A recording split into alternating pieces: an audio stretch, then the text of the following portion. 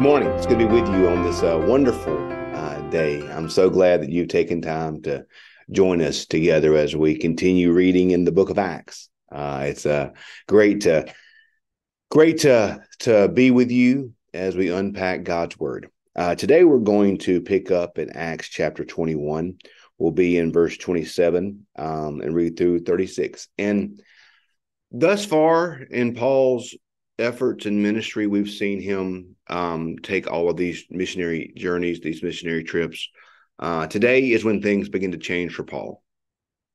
The rest of Acts is going to deal with Paul in prison to some extent. So we're going to see how this begins to change today. So let's read Acts 21 through verse 27 through 36. If you just to refresh your memory, we talked Friday of how Paul, while he was under no obligation to do certain things to show the people of Jerusalem that he was disregarding the law, he did it anyway, just to, for the good of the community and for the good of everybody. So that's kind of where we end up, as Paul had gone to the temple and done these things. So that's where we picked up. So verse 27 is there.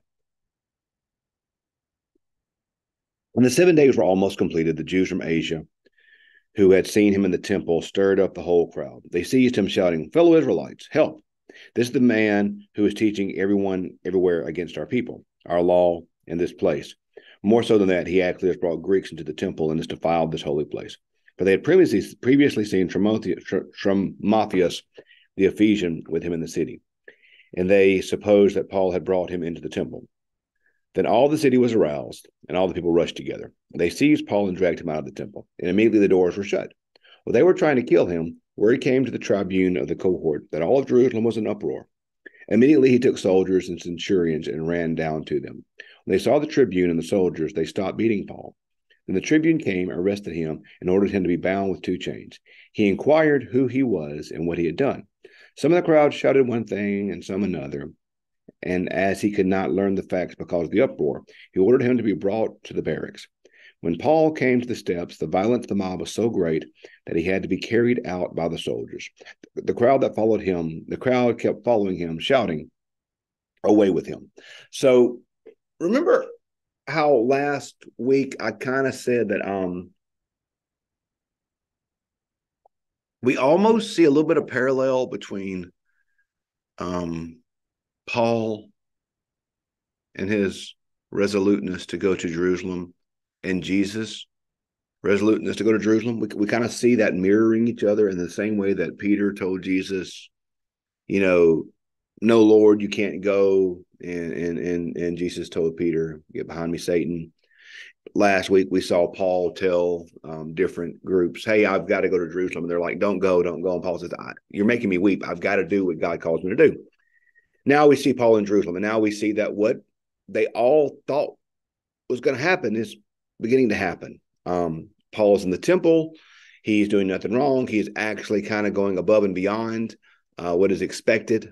He's doing things to appease people and to let there be peace and let there be unity.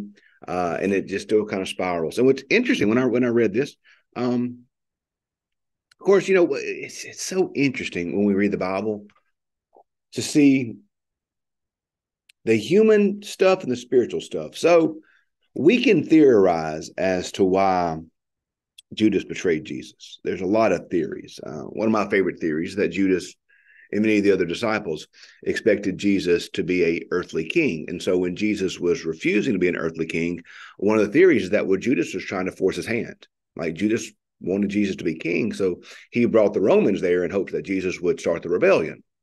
And that's a human explanation. But of course, the Bible tells us the spiritual reality. And the spiritual reality is that it says that Satan entered into Judas. That there's spiritual realities bigger than our human realities. I think the same thing here. God's plan was ultimately for Paul to go to Rome. Because when Paul goes to Rome, he writes, so because he's going to Rome, he writes Romans, one of the greatest books in the whole Bible.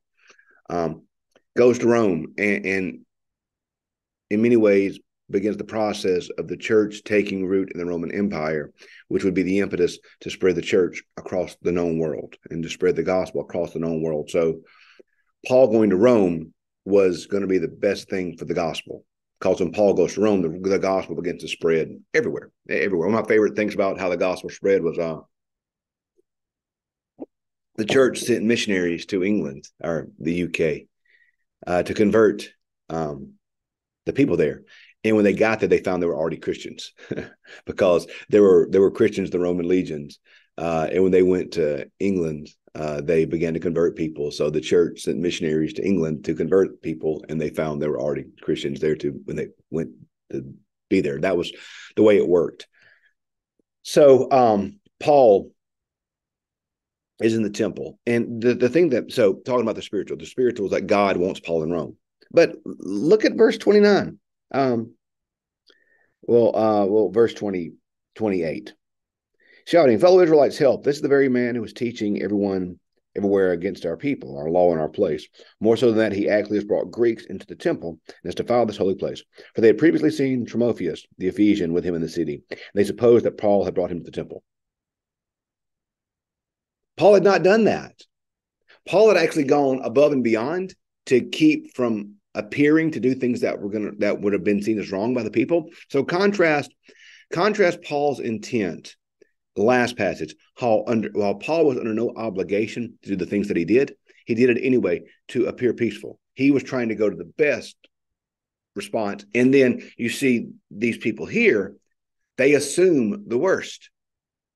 They assume, well, we saw Paul with this guy, so obviously Paul brought this guy into the temple.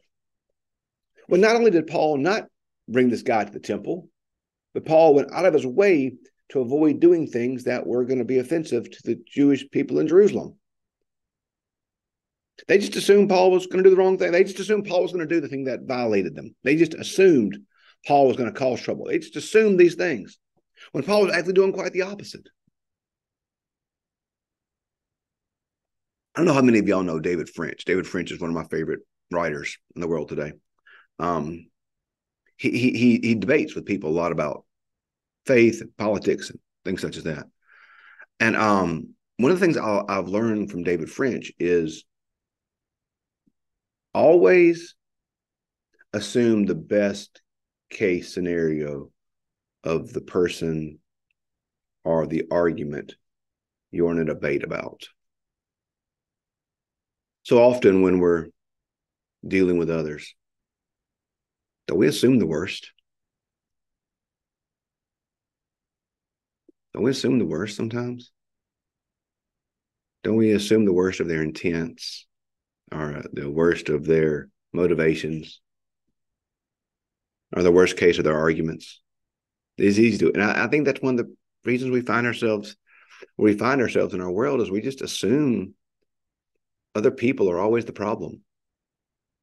We assume their positions or arguments or whatever are the problem. And I think that leads to a downward spiral when we assume the worst in others and assume the worst in their positions or assume the worst in their beliefs.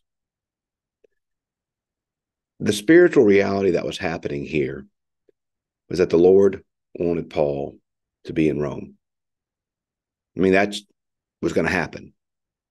That's where this was headed. But I think the practical on the ground choices that were made was that people made the worst case assumptions in each other. And these individuals here who were stirring up trouble, they just assumed that Paul brought this Gentile into the temple. When not only did Paul not do that, but Paul went out of his way to avoid being offensive. So today when you're mad at somebody,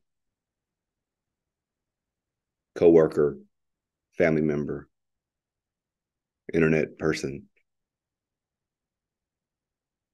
are you going to assume the worst of them or the best of them? You don't have to agree with them. These Jewish individuals are never going to agree with Gentiles being part of the kingdom. It's okay. But they assume that's not okay. Obviously, we're Christians, so as Gentiles, we're glad Paul did this. They assumed the worst of Paul, and they were wrong.